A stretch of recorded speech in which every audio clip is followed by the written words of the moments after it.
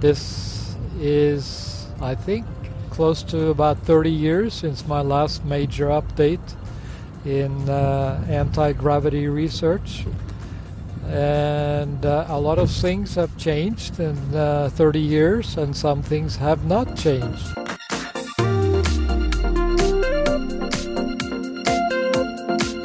Dr. Ning Li, a lady that was also trying to work with Dr. Padlaknov. She had some promising results by rotating charged semiconductors in super cool conditions, and suddenly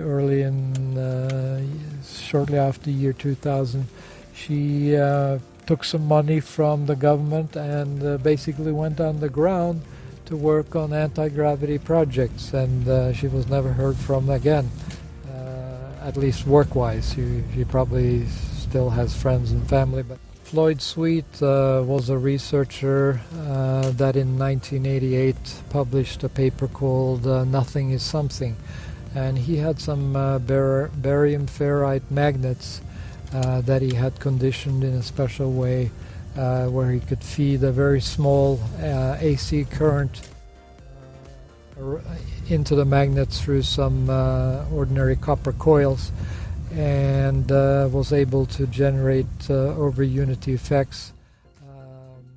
He even had his device running cooler than the environment, and even lost weight in one test that they did.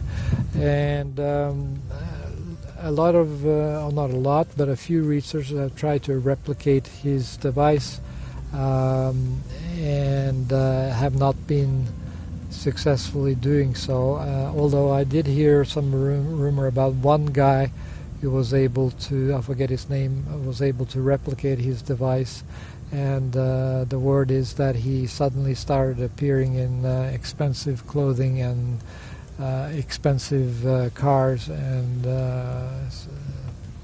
from what I hear was living very well. In other words, seemed to have come across some money.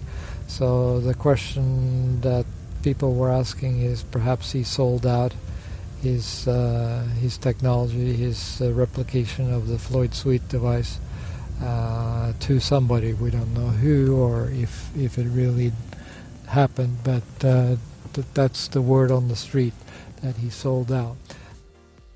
But the Floyd Sweet device actually resonates very well with me and the electro-gravity theories that I developed back in 1987, because it's using what's called the B cross V field effect, which is a Laplace force. That's the magnetic force effect in the Lorentz force equation. It's not a pure electric effect, but it's the magnetic effect from the Lorentz force equation. And I like to call it the Laplace force, or the B cross V field effect. Then we have a guy called Hooper. Dr. Hooper, he filed for a patent in 1971, I think it was. And he was onto the right concept about electrogravity, that it's a pseudo force of the B cross V field in the Lorentz force equation. And he had some of his math wrong, and some of his demonstrations were wrong. A couple of his demonstrations were just showing the standard transformer type effect, and not really the B cross B field effect. Although in many cases they are, you can use the same math and the different math for the phenomenon come up with the same answer, but they're actually two independent electrical type phenomena. One is from moving charges, and the second effect is from accelerating charges. There's a difference there. And he was very excited, but his effects were very, very small. It was in the microvolt region for a large capacitor, and that's down in the noise and thermoelectric noise level area. And when NASA tried to replicate his experiment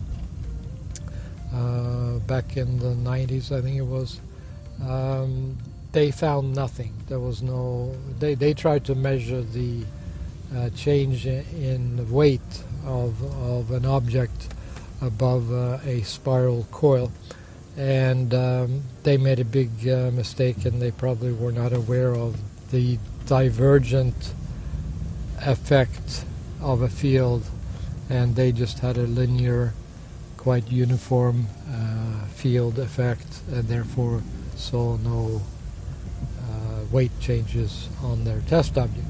Professor Searl, as he likes to call himself, he has no engineering or graduate high-level degree, but he claims to have invented some flying discs back in the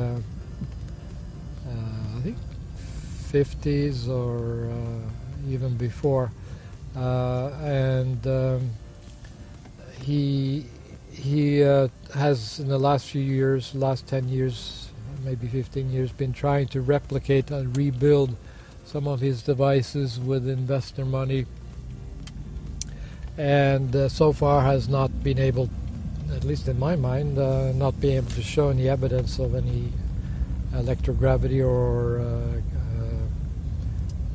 any unique special effects to reduce weight of his machine. And there's some questions about whether he actually really did build some flying saucers type devices that disappeared on him up into the sky, which is what he claimed. There are some questions about the authenticity of that. So take the Professor Searl with a big pinch of salt, but it's interesting that his device looks more or less like a device that can generate some large B cross V field effects because of the outer. He has some outer cylinders that rotates around a central hub, and if you know anything about the B cross V field effect, the V in the formula stands for the velocity. So the larger the velocity, the larger the effect will be. And then we've got the Russian version of the Searl device, which I actually feel looks more scientific and more promising. The guy's name is Roschin, and there was another fellow as well, a couple other fellows, I think. And then they got some American investors. Well, I'm not sure where the investors came, but they had some investors. They got some money, and they built this huge test machine in Russia. And apparently they did achieve some anti-gravity or some levitation type effects, and they also saw some other interesting effects with zones around the device that were acting,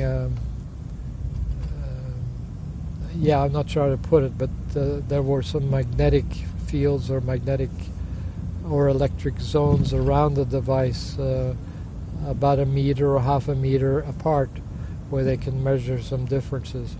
And that whole project disappeared, or the results from the initial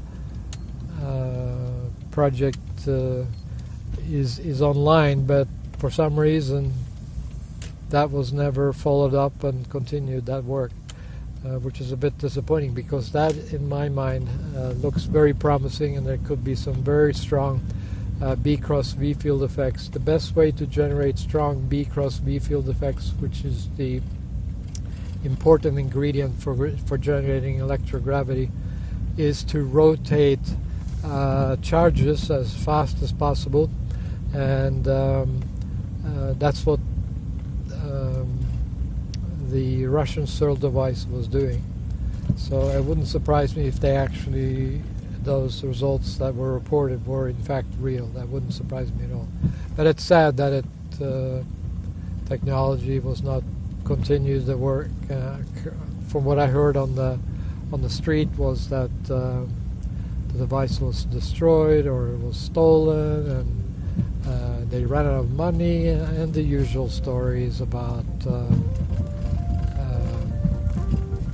how the inventors couldn't continue the work because they lacked money.